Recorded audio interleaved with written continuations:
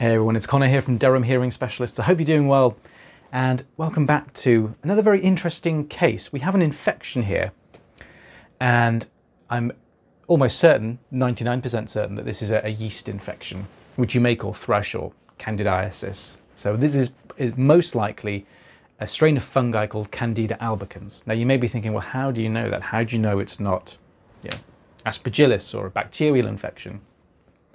And the keen-eyed among you, particularly those who work in healthcare, you might already have guessed that, because the ear does kind of look a little bit fungal, perhaps because it's, extremely wet and looks kind of sluffy, but without any obvious kind of erythema, which is redness.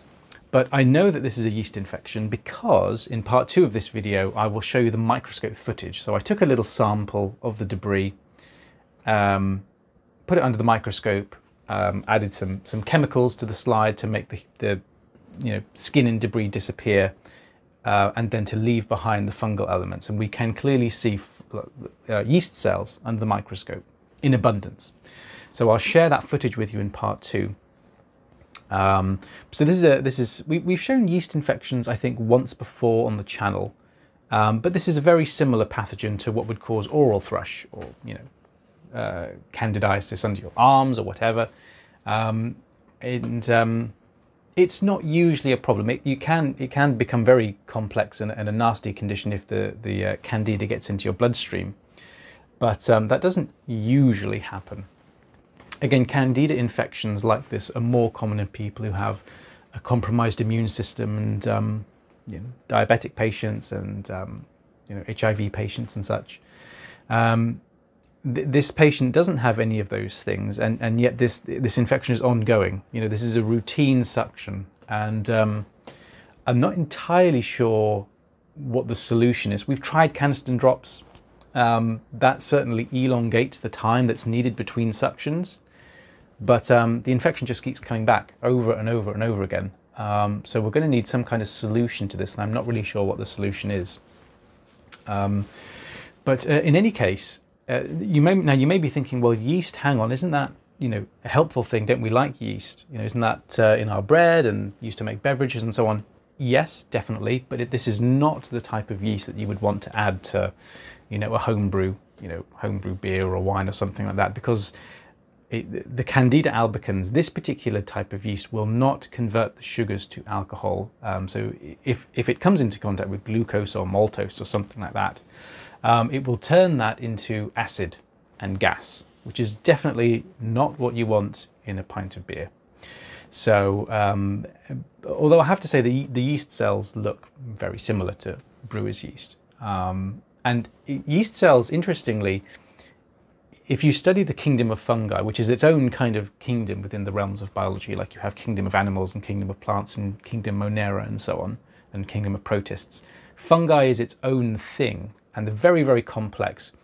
And yeast is somewhat unique in that sense, because they're like unicellular organisms. So they're their own cells, single-celled organisms, unlike Aspergillus, which is like a multicellular connection, like to make a mold, for example, or a mushroom. Just hoovering up this last bit of dead skin, it was at this point that the patient started to feel a little uncomfortable. So there was a little bit of a protest here, which is absolutely fair enough. I mean, we're pretty deep in the ear now. The eardrum is lurking over that hill just there. You can see just how kind of wet and sluffy this debris is. So I keep using the word slough, and that's perhaps not totally correct. The word slough really just kind of refers to a kind of liquidy mess of dead skin and infection, basically. So if you say a wound is sloughy, that's usually a sign that there's an infection and there's a colony of bacteria which have created a nice kind of slimy biofilm, which is something that the bacteria make to hide in and protect themselves. And of course, there'll be like liquidy dead skin in there and stuff. So when you say something looks sloughy, it basically means it looks like kind of like an infected mess, really.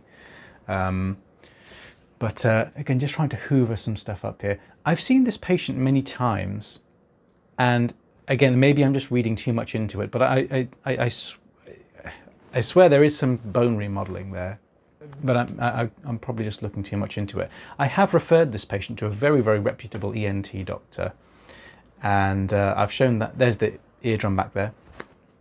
Lovely. I've referred this patient to ENT, and we'll see what they can do.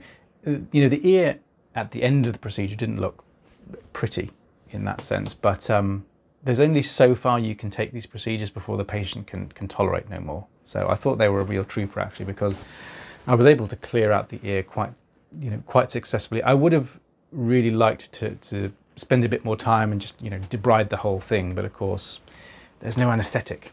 There's no anesthetic during these procedures, so we just have to do what we can. And then this patient has started on Canesten drops.